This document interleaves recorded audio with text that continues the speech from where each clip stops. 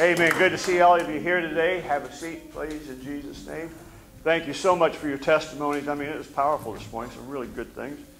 And God is good. Praise the Lord. So appreciate you all being here. Great to see you. And all of you on Facebook, online, and we just love your being a part of the service. And you certainly are, whether you're here physically. We know, we've already talked about it this morning, the church is not this building.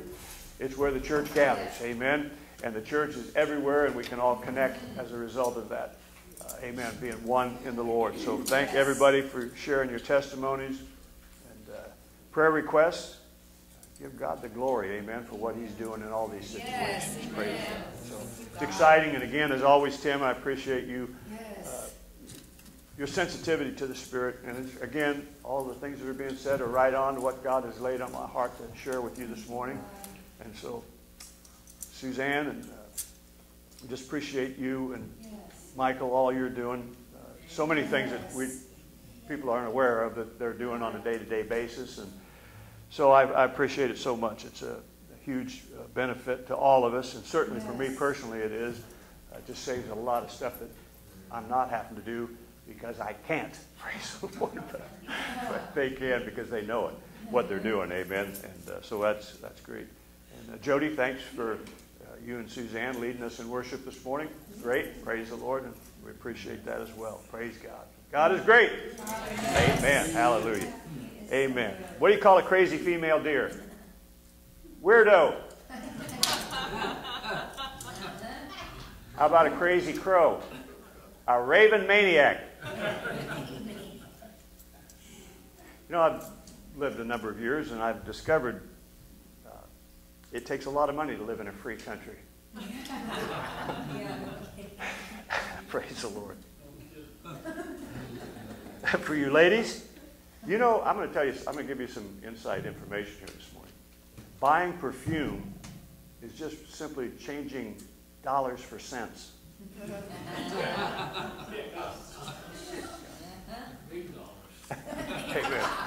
There was a big debate yesterday about what people were wearing to the wedding. It's never a big debate for me. I was going to wear shorts, but then it seemed a little bit chilly. I was afraid we'd get inside and I'd freeze, so I ended up wearing jeans, as did probably half the rest of the people that were there. It was, like always they are.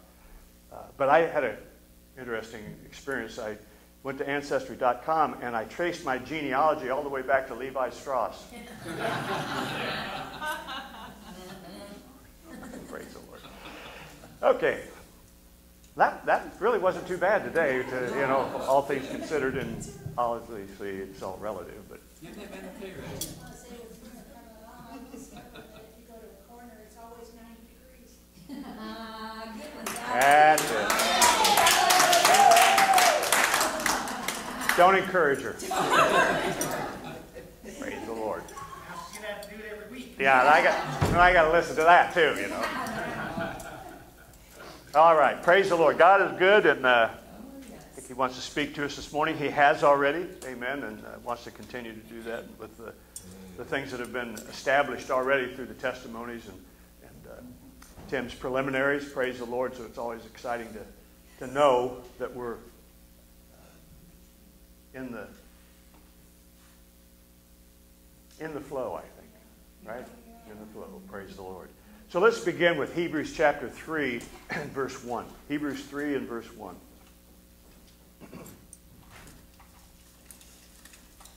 Wherefore, holy brethren, partakers of the heavenly calling, consider the apostle and high priest of our profession, Christ Jesus. Amen. Revelation chapter 1, verses 5 and 6. Revelation 1, verses 5 and 6.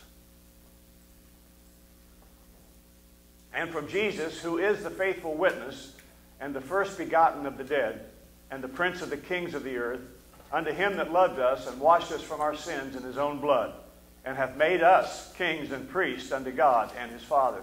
To him be glory and dominion forever and ever. Amen. And lastly, Jeremiah chapter 1, verses 5 through 10. Jeremiah 1, verses 5 through 10.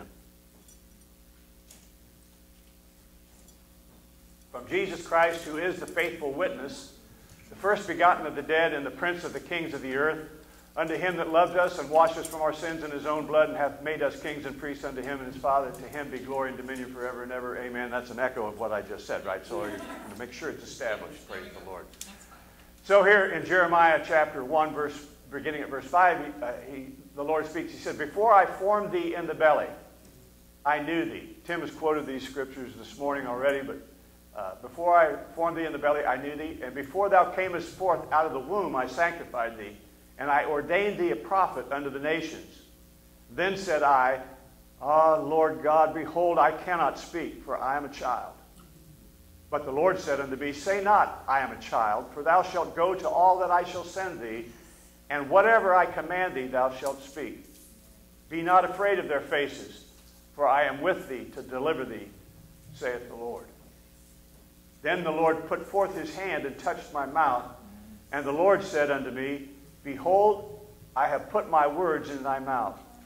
See, I have this day set thee over the nations and over the kingdoms, to root out and to pull down and to destroy, and to throw down, to build, and to plant. Praise the Lord.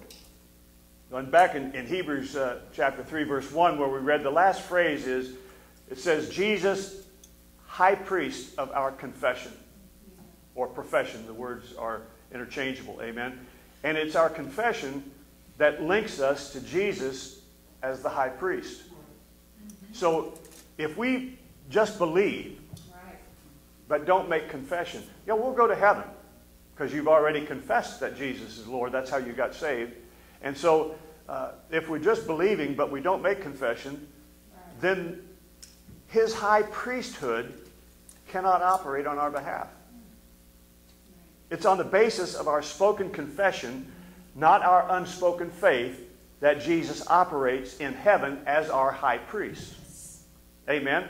Now, just take a little time because I'm going to be all over the place here probably as usual, but I'm going to try to make these things come together the way they have to me. Amen. And Jesus operates in heaven as our high priest. The way he operates as our high priest in heaven is by our confession. Mm-hmm. Amen. Yes. He does what we say. Amen. And so, based on what the Word of God is. In fact, in James chapter 2, it talks about, James says, show me your faith without works, and I'll show you my faith by my works. Faith without works is dead. So, religiously thinking, we would say, okay, that means I've got to do this and I've got to do that in order for God to bless me. But that isn't really the word that's used there as works.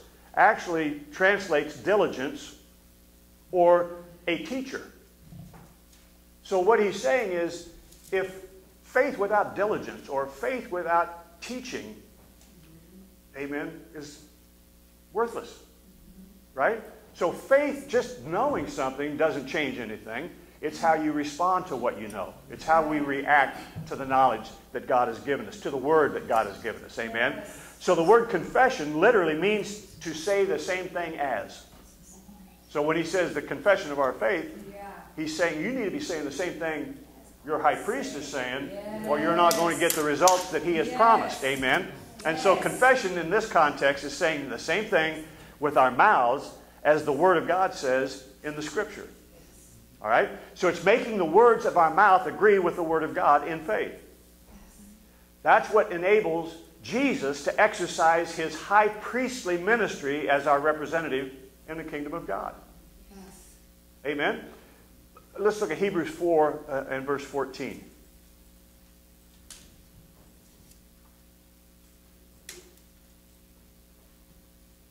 Seeing then that we have a great high priest that is passed into the heavens, Jesus, the Son of God, let us hold fast our profession. Amen? Hebrews chapter 10, verse 21 through 23. So he says, knowing that we have this high priest that's responding or listening to our words, let's hang on to what we know to be the truth. Let's say what we know to be true. Amen? Having a high priest over the house of God, let us draw near with a true heart in full assurance of faith, having our hearts sprinkled from an evil conscience. That word evil conscience simply means a guilty conscience. Not operating from your position of the righteousness of God in Christ, but seeing yourself as unrighteous. So he said, don't let that dominate. A true heart in full assurance of faith, having our hearts sprinkled. The blood of Jesus has cleansed us completely, amen, from sin, from shame, from guilt, from all of it. There is therefore now no condemnation. I heard somebody say this. Everybody say now. Now. Say now again. Now. Say it again. Now. It's still now. Yes. The first time you said now was a little while ago. Yeah. Right? But it's now. When you say it, it's always now. And so there is therefore now. There is none now. There was none yesterday. It's what Suzanne had shared a little bit ago. There's none immediately in the moment, and there won't be any tomorrow. Because it's all been covered by the blood. The sprinkling of the blood has already dealt with it. What does the high priest do? He sprinkles the blood. He offers the sacrifices, amen, on our behalf. He doesn't look at us. He looks at the sacrifice. It is Michael Jackson. He looks in the mirror. He said it starts with me. And that's the truth. We think about how are we going to change the world? Look in the mirror. The way the world gets changed is by us individually making a choice to do something, to have an impact, to make a difference, right? So having a high priest over the house of God, let us draw near with a true heart in full assurance of faith, having our hearts sprinkled from an evil conscience and our bodies washed with pure water. Let us hold fast the profession of our faith without wavering, for he is faithful that promised. Praise the Lord. He's faithful. Every time the Bible talks about Jesus as our high priest, it says we have to maintain and hold fast the confession, faith, and hope, right? Romans 10, verses 8 through 10.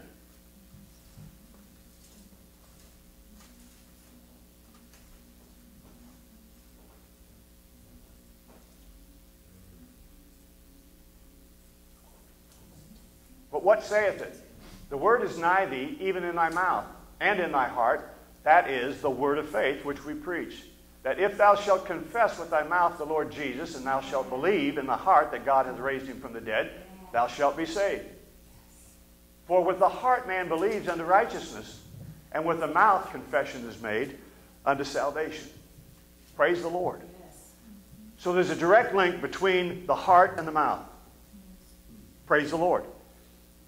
In the New Testament, the word salvation, the Greek word, obviously in the New Testament is Greek, and that, if you look it up in the Strong's Concordance, it's the only way it's used in the New Testament is the number is 4991, which means soteria. There's two other times it's used, and it's the same word. It's just soterion.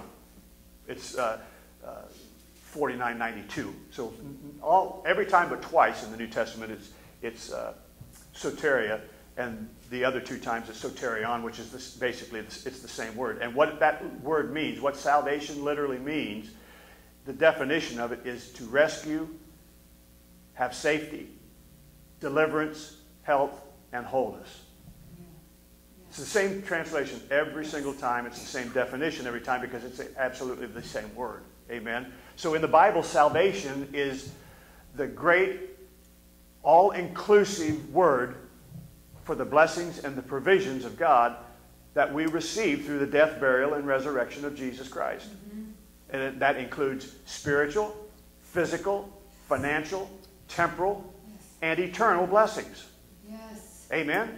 Now, we know that's part of our salvation. But for the most part, religion has taught us that salvation is simply just get born again and then be as good as you can possibly be and you'll go to heaven. Yeah. Here, you got to deal with everything. It's all up to you, how you're going to handle it, right? So obviously, to enter into the fullness of God's salvation in every one of these areas that we just spoke of, we have to make the right confession in all those areas. Yes. I mean, just think about the different denominations who have different beliefs or different faiths or different expectations of what salvation will bring. Right. There are many people in other denominations that are born again, but they'll never experience a healing. They won't experience deliverance because they don't believe that's part of what God has already provided for them. They believe that's something they have to work out of themselves, out of their own energy, right? So when our confessions agree with the Word of God, we're moving into the full provision that God has made for us. Amen? It's almost like when he says, don't let your lack of faith stop you from entering into the fullness of rest. In other words, into the fullness of dependence on what God has provided for us rather than what we can provide for ourselves. Amen. Our confession links us to Jesus. It links us to him as our high priest. And that's why what we say with our mouth determines our experience. Praise the Lord. So John, and look at this in John chapter 16, verse 13. And speaking of what Jesus is saying, I'm going to send the Holy Spirit. I have to go away because unless I go away, I cannot send back the Holy Spirit. In other words, he says, I've got to die and be resurrected before the Holy Spirit can be poured out. So, howbeit when he, the Spirit of truth, is come, he will guide you into all truth. For he shall not speak of himself, but whatsoever he shall hear, that shall he speak, and he will show you things to come. All right, so the Holy Spirit is the Spirit of truth, and it's also the Spirit of faith. Amen. And he will not lead you or guide you except by God's Word. If you feel like the Holy Spirit is moving you or leading you in a direction, I guarantee you'll find what he's saying to you in the Word of God. Yes. Because he can't talk about anything else. He said, hey, I don't have anything to say. I can only say what God has said. Yes. Right? I'm not going to speak of myself. I'm not going to just come up with something off the top of my head. I can only tell you what he has spoken. It's the same as Jesus saying, I only say what my Father says. I only do what my Father does. Well, the Holy Spirit is the Spirit of Christ. So what's he going to do? The very same thing. Right? So he's given us insight into how we are supposed to operate as spirit beings. We are spirit beings. We just happen to live in a body. Right? So we should be functioning as spirit beings rather than letting our physical body dictate how we act or how we behave or how we live our lives. Right? So again, let's go to Jeremiah chapter 1, verse 9. So he's going to lead us and guide us into all truth. There's so much here that we may have head knowledge of, but very little practical spiritual experience in. And that's what the Holy Spirit is trying to do. He's not just trying to give us more information. He's trying to reveal to us what God has said to us. Yes. Amen. By the Spirit. We all know this. We talk about it all the time. But we read it, and we've read it hundreds and hundreds of times, and then all of a sudden we read it one time, and we go, what in the world? How did I ever miss that? I'll tell you, the Holy Spirit just enlightened it to you. He just gave you revelation. He's trying to lead you into more truth, right? So then the Lord put forth his hand and touched my mouth, and the Lord said unto me, behold, I have put my words in your mouth. Praise God. And that's God's words, all right? And that's where Jeremiah's authority came from. Amen. It wasn't Jeremiah's words. He said himself, look, I'm just a young guy. I don't have the knowledge to do this. I don't have the wherewithal, the understanding and everything. And God said, here, my words are in your mouth. That's all you got to worry about. You say what I've said. You say what I say. Amen. And so Jeremiah's words were God's words. Right? Jeremiah, let's think about it this way. Eric and I had this conversation. It was about we are citizens of heaven. We just happen to be here on earth. So that's why Paul refers to us as ambassadors of Christ. Well, Jeremiah was a citizen of Judah. Okay? And as a citizen of Judah, he was subject to the government of that nation. And the rulers. Yeah. Right? But God says, you're going to pull them down and you're going to set them up. How's he going to do that? I'm putting my words in your mouth. You don't have the ability. You've got to submit. You're in a country, and in that country, just like here in the United States, we're subject to the laws and the rules and the values and so on and so forth, right, of the country that we're in. But we're not of this country. We just happen to be in this country, right? And so here's the deal. He says, yes, you're a citizen there of Judah, and yes, you're responsible to subject yourself or submit yourself to the laws and the demands of that nation. And so it is with us. But he said, yet in the spirit realm, you exercise authority over every one of those rulers that are dictating to you how you're supposed to live your life. Yeah. That's the conflict that we find ourselves in this nation, and I suppose in many others, but especially in this one, because it has its positives, but it also obviously has its negatives. Yeah. So we're subject to laws, and some of those laws we may not agree with. Right. In fact, I could name quite a few right off the top of my head. But my point is this. I'm subject to those laws, and as a citizen, I have to submit to those laws. But as a citizen of heaven, I can speak to those laws and I can do something to change them. I can speak to the environment. I can speak to the governments. I can speak to the nations, amen, and have an impact. That's what he was saying to Jeremiah. And we could all say, yeah, but hey, I'm just this one guy, you know, and look, I'm putting, these not you that's going to do this. I'm putting my words in your mouth. I knew you when you were formed in the belly of your mother. I knew what you were going to be. I knew your limitations, and yet I have chosen you to be a vessel of honor. I've chosen you to rule, amen, over the true rulership, principalities, powers, evil, wickedness, whatever it is in high places. Amen. Everything here is just a reflection of that. Praise the Lord. And so Jeremiah's career, it illustrates a principle that is completely or more fully revealed, as most things are, in the New Testament, under the New Covenant. And so every Christian has dual citizenship. Right? We are, by natural birth, we are citizens. Those of us that are here are citizens of the United States. So that's where we live physically. That's where we have to submit to their laws and the laws and so on and so forth. But spiritually, we were born again. We were born from above. That's our citizenship, amen, is in heaven. And through faith in Christ, we are citizens of God's heavenly kingdom. Amen. So look at Philippians chapter 3 now and verse 20.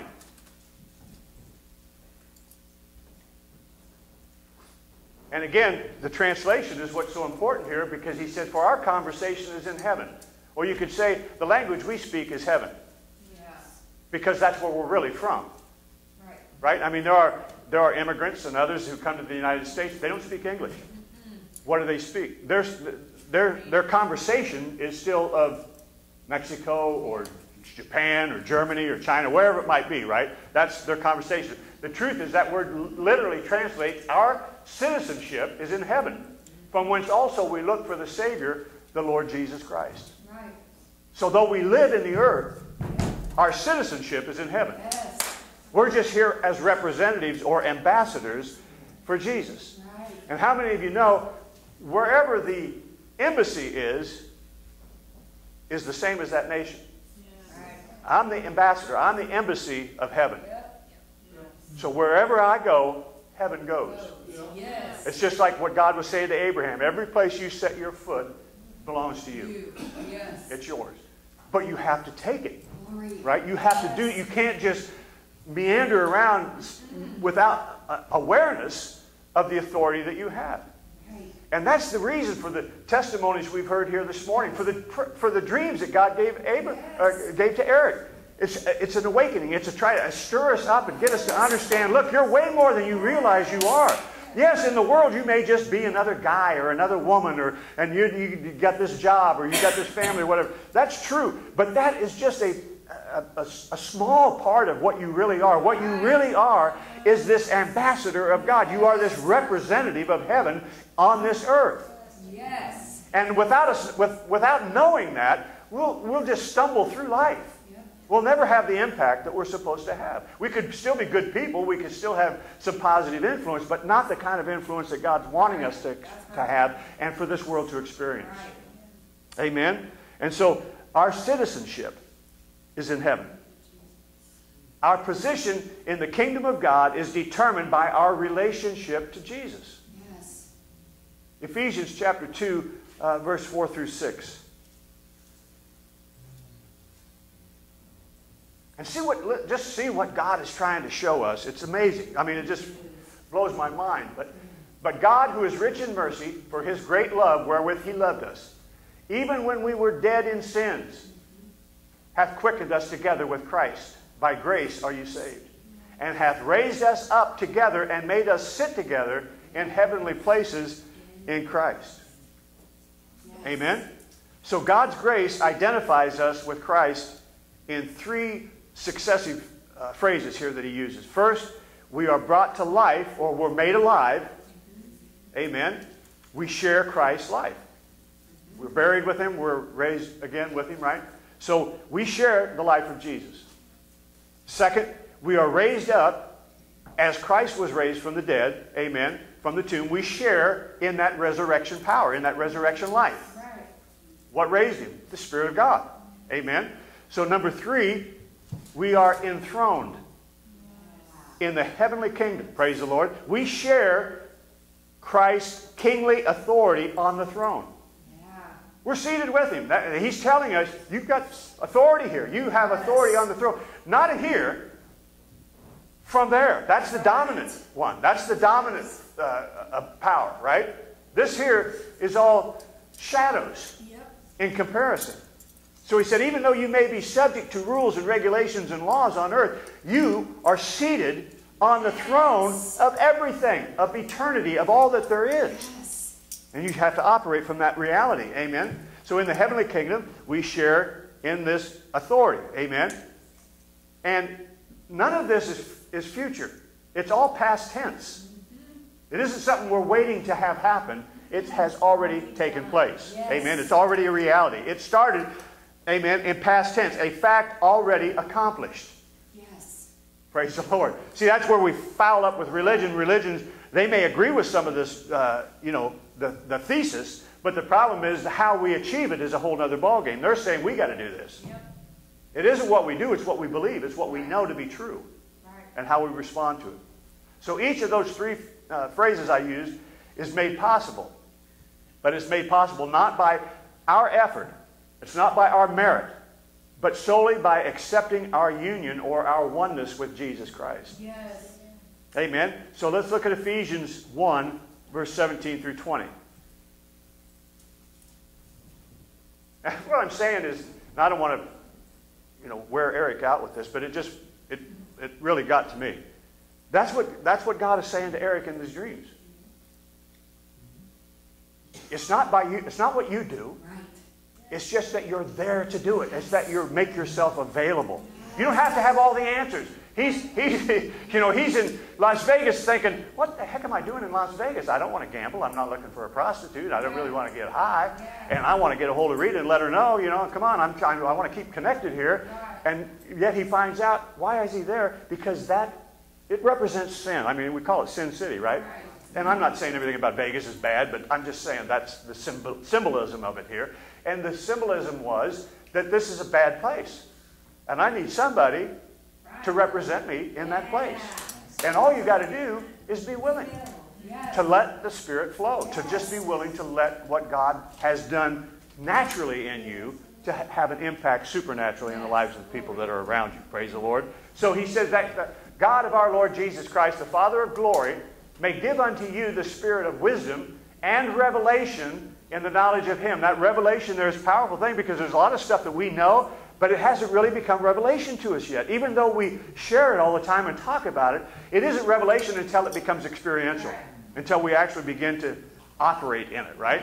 So he said, may give unto you the spirit of wisdom and revelation in the knowledge of Him, the eyes of your understanding being enlightened, amen, or the eyes of your spirit, amen, that you may know what is the hope of His calling, what the riches of the glory of His inheritance in the saints, and what is the exceeding greatness of His power to usward, who believe, according to the working of His mighty power, which He wrought in Christ, when He raised Him from the dead and set Him at His own right hand in heavenly places. That revelation, amen, it can't come by natural reasoning.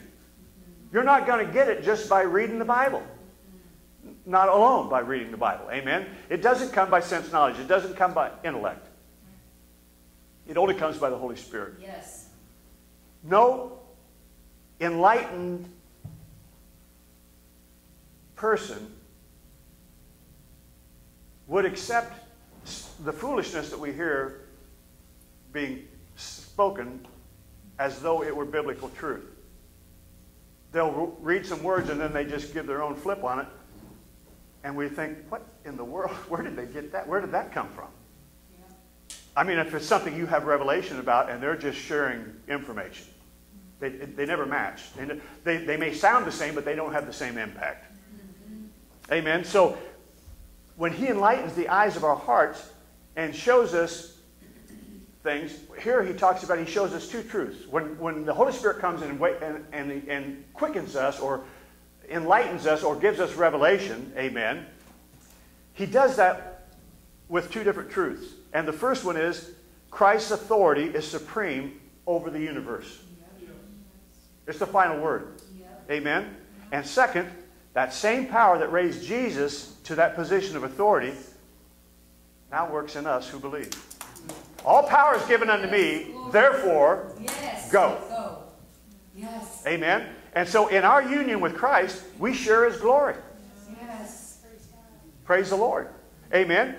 Ephesians chapter 1 and verse 20 again. Which He wrought in Christ when He raised Him from the dead and set Him at His own right hand in heavenly places. Now, if there's a question about that, all you have to do is then go to Ephesians chapter 2 and verse 6. Yes.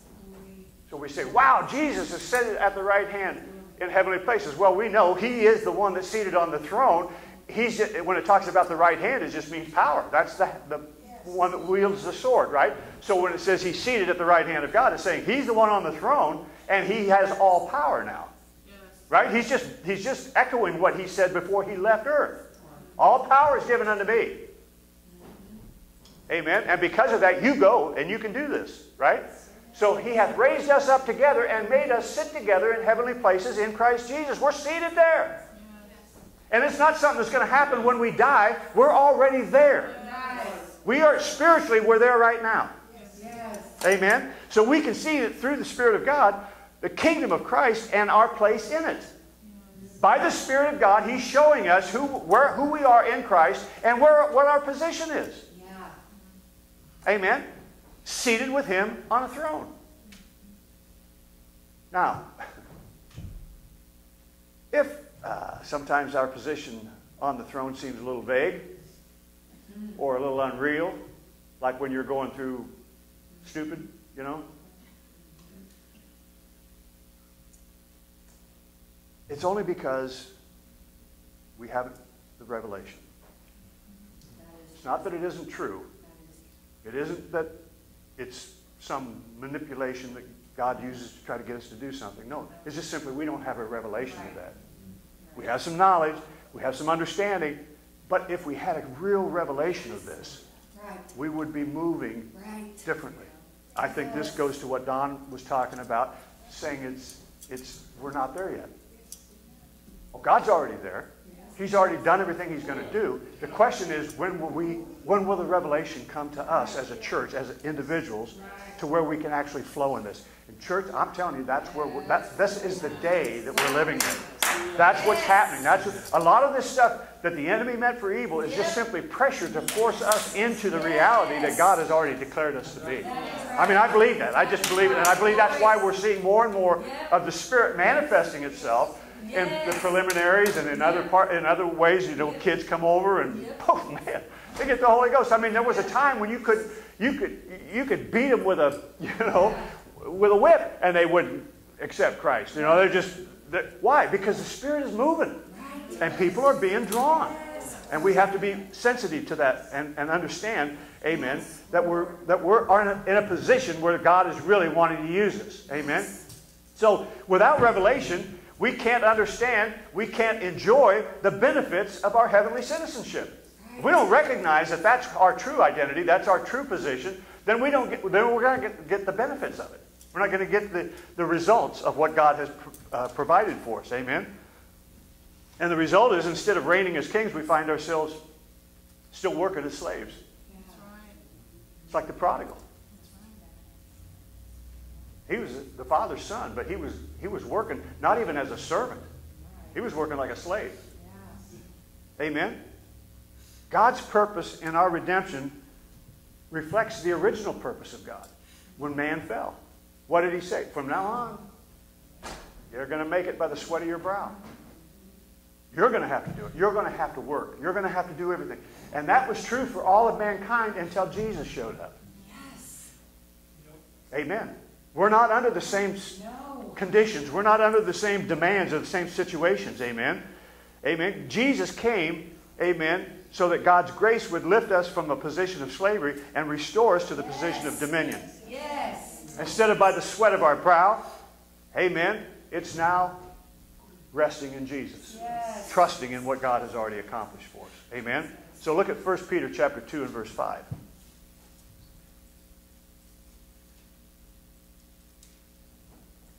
Ye also as lively stones are built up a spiritual house, a holy priesthood. Remember, Jesus is the high priest. We're raised up a holy priesthood to offer up spiritual sacrifices acceptable to God by Jesus Christ. What are those spiritual sacrifices? we apply the blood of Jesus Yes. to the individuals who are lost, who are being drawn to him. That's our ministry. Yes. Right? You've been reconciled, be ye therefore reconcilers. Yes. We have the ministry, we've received the ministry of reconciliation to bring people back to God. And the only way you can do that is by the blood of Jesus. That's why he makes us priests. Although he's the high priest, we are priests that can still minister at the altar. We can still bring people to Christ. Amen? And so, again, God's purpose is presented not as something that's yet to take place, not as something that's going to happen somewhere out there in the future, but has, in fact, already accomplished. It's already been done, amen, through our position in Jesus. Amen? So how does Christ exercise his kingly authority? Right? We're kings and priests. Yeah. We're seated with him on the throne. We have kingdom authority. Right? So how does Jesus exercise his kingly authority? Look at Psalms chapter 110, verse 2. David had some tremendous insight into the new covenant before it ever existed. He understood grace. He understood the mercy and the love of God. And that's why he was a man after God's own heart. He understood the true nature of God. What God's purposes and desires really were was to be a blessing, to bring wholeness and health and deliverance to people rather than to punish them and hurt them. Right. So the Lord shall send the rod of thy strength out of Zion. Rule thou in the midst of thine enemies. Look at this again. The Lord shall send thy rod of thy strength out of Zion. Rule thou in the midst of thine enemies. That's the situation in the world today, folks. That's exactly where we are today. Yeah. Amen. The enemies of Christ. Now, here's the contradiction that we always struggle with. All things have been put under his feet, yet not all things are under his feet. Right? I mean, that's kind of the terminology that's used. And so we go, what? Is it or isn't it? Well, yes, the enemy is defeated.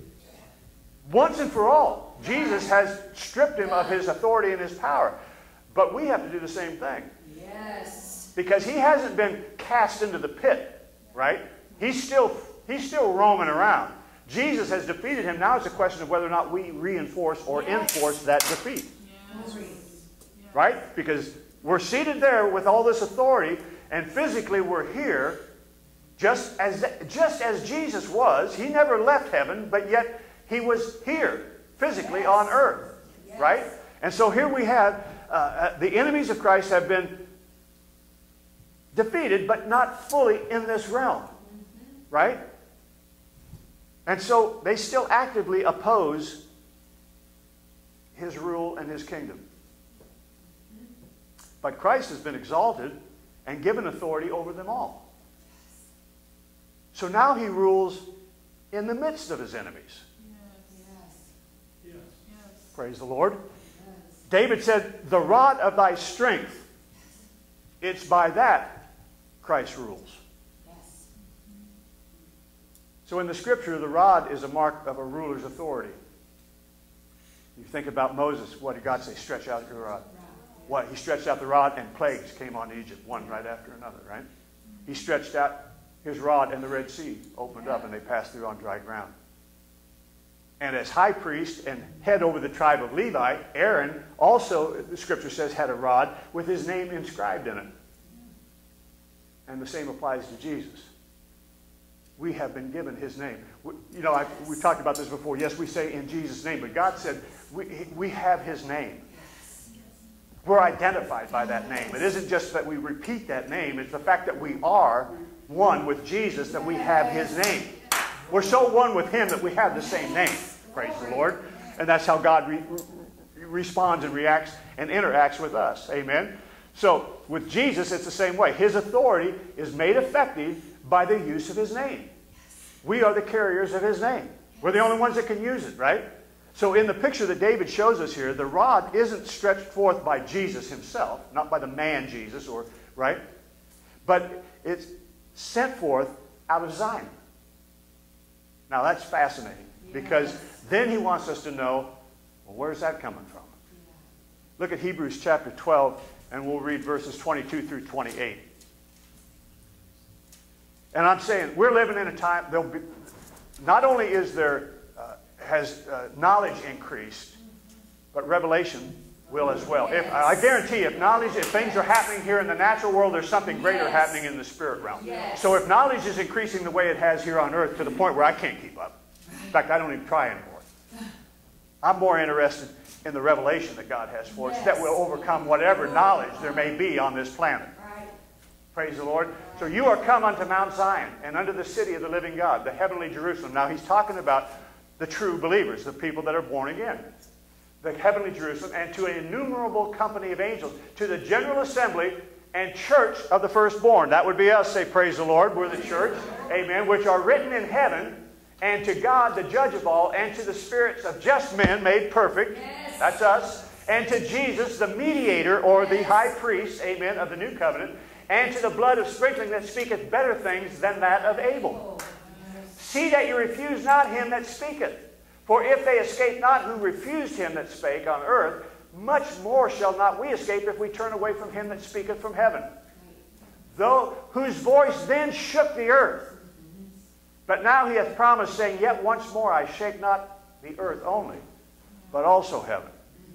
And this word, yet once more, signifieth the removing of those things that are shaken as of things that are made, that those things which cannot be shaken may remain. So what he's saying is the natural will get shook all the time, but that which is spiritual is steadfast. It does not get shaken. It remains. Yes. This body will get sick someday, maybe. I don't know. Maybe it'll grow old and die, maybe, if Jesus doesn't come back first. But not me. I'm not shaken. I'm not moved. I am established on the throne with God in heaven. Amen. And I am his ambassador here on the earth. Yes. Wherefore, we receiving a kingdom which cannot be moved, Yes. let us have grace whereby we may serve God acceptably with reverence and godly fear. How's that? By the revelation of his word. Yes. By not altering the profession of our faith in that high priest.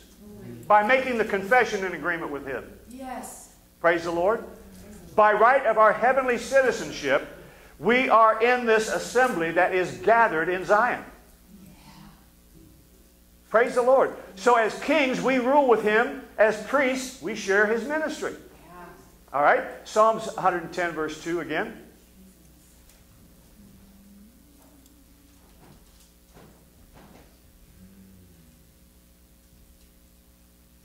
So we rule, or the Lord shall send the rod of thy strength out of Zion.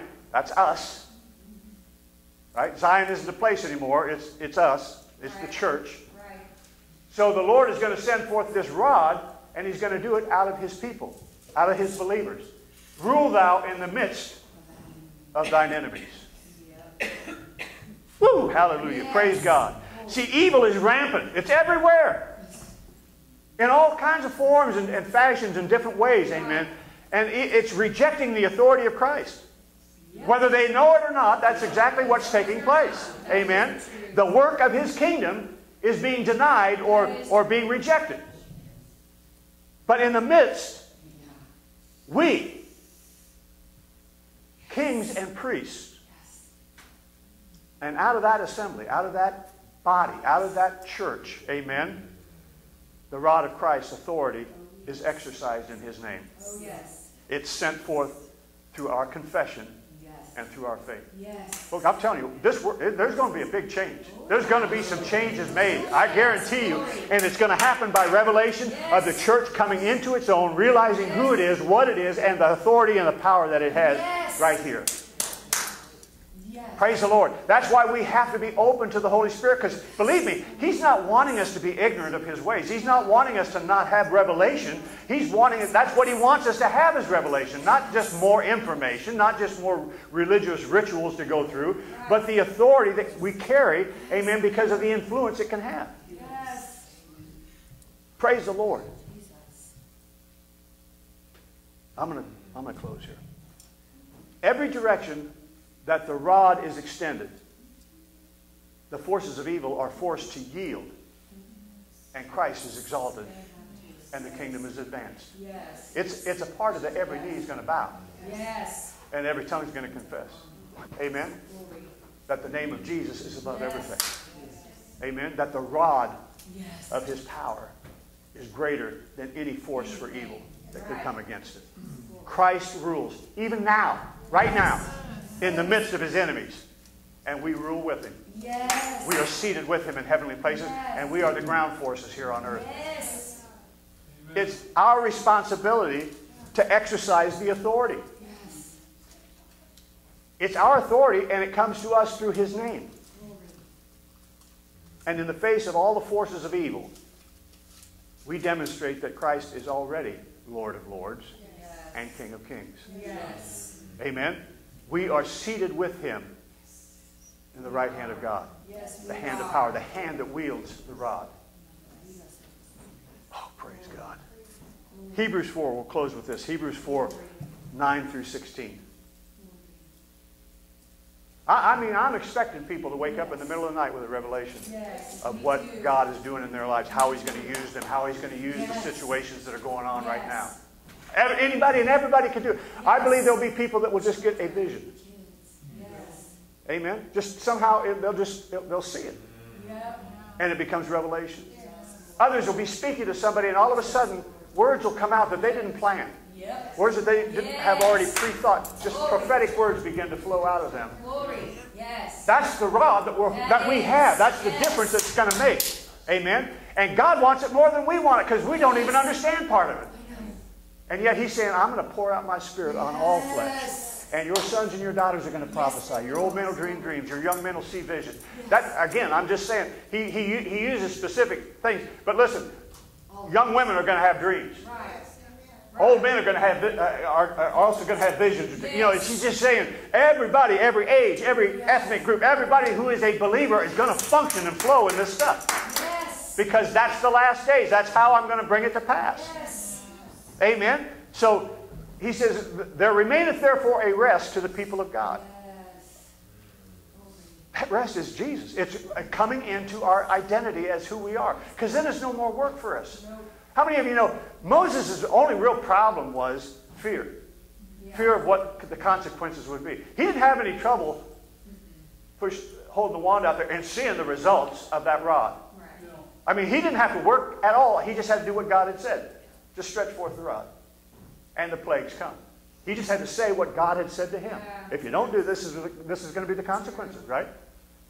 So that's where we're at today. We don't have to be doing all sorts of stuff. We just have to do what he says. Just believe and speak what he speaks. And we'll see the plagues. We'll see the parting of the Red Seas. We'll see the magnificence of God's glory and his power. So, for he that is entered into his rest, he ceased from his own works, as God did from his on the seventh day, right? After he had created everything, after everything was done, right? So let us labor, therefore, to enter into that same rest, because it's finished. Jesus has defeated them. We're just reinforcing it. We're just enforcing the thing that he has already accomplished. So lest any man fall after the same example of unbelief. For the word of God is quick, it's powerful, it's alive, it's powerful, it's sharper, it has more impact, more effectiveness in people's lives than any two-edged sword, piercing even to the dividing asunder of soul and spirit, between the intellect and the spiritual, right? Even to the dividing soul and spirit, and of the joints and the marrow, and is a discerner of the thoughts and intents of the heart. Praise God. 15. Oh, I'm sorry. Seeing then that we have a great high priest that has passed into the heavens, Jesus, the Son of God, let us hold fast our profession, right?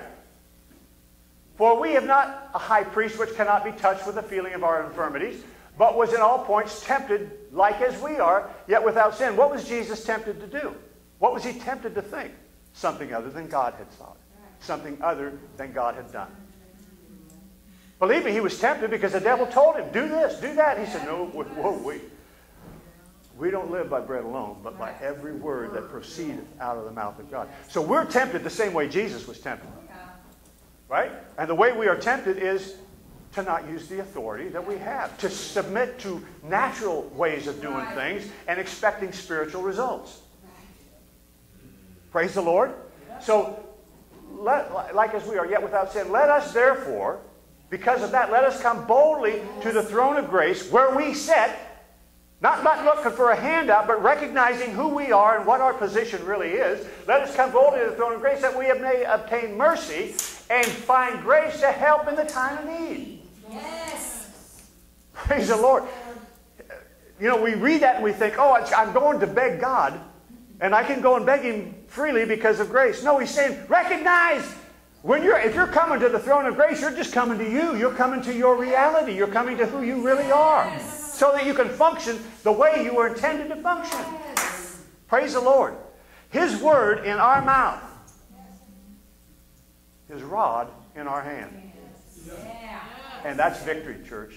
That is victory over all of the enemies that are among us, in our midst. Yes. Amen? It can look overwhelming unless we look at it from this perspective. From this perspective, they're shaking in their boots. Yep.